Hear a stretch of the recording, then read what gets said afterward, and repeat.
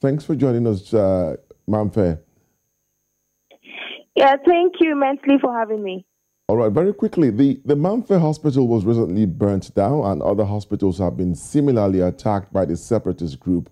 What, in your view, is responsible for these strings of attacks? Actually, they have been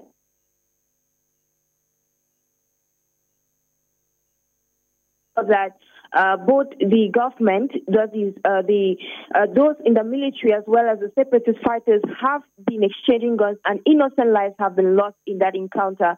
But then, as of now, the government of Cameroon too is trying as much as possible to see that this crisis actually comes to an end, though the international community have requested that there be a ceasefire in both English-speaking regions.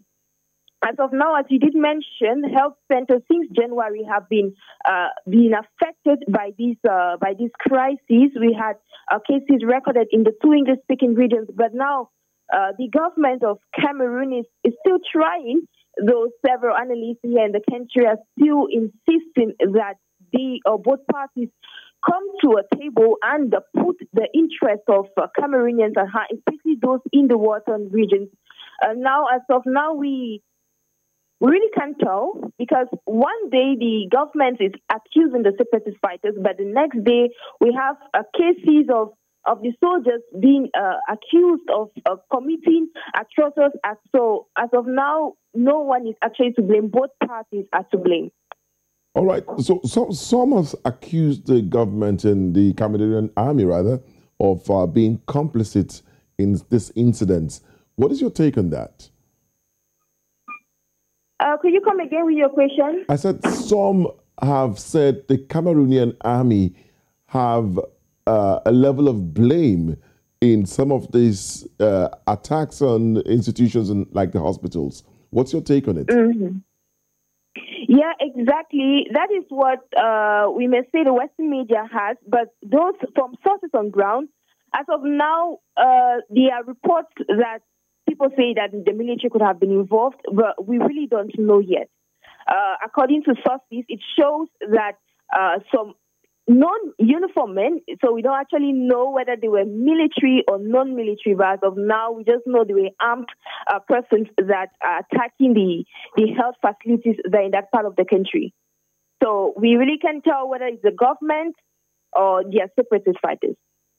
So how are the people in the Anglophone area of Cameroon, that's the areas where they have called themselves Ambazonians, how are they adjusting to this level of violence being experienced, in the fighting between the separatists and the government troops, the crossfire? How are they adjusting to the level of violence there, the people there?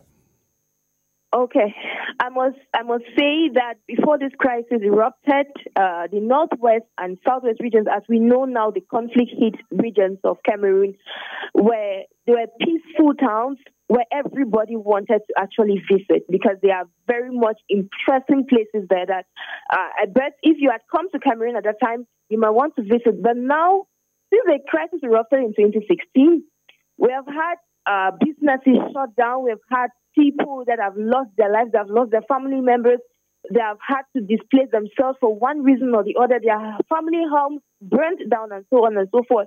So as of now, we can just say that those in these affected regions, they're just trying to adapt, because like they say, home will always be home. No matter where you find yourself, in as much as the crisis is still on, we still have persons. For example, I originate from the northwest region of the country. And I can still go back, in as much as there's a crisis, I cannot run away from home, you see.